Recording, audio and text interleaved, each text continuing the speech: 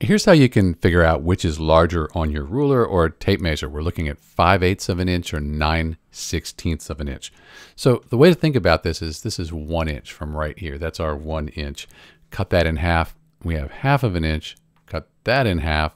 That's our 1/4 of an inch, 1/8 of an inch. And then when you cut 1/8 of an inch in half, you get 1/16 of an inch. So we're looking at 5/8 or 9/16.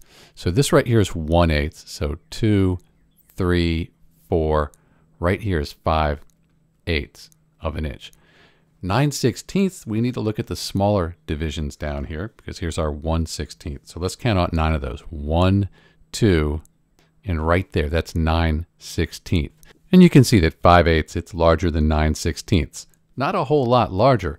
In fact, if we look at the distance between, this is just 1/16 of an inch. So 5/8 of an inch is only 1/16 of an inch larger than 9/16 of an inch, but it's still larger.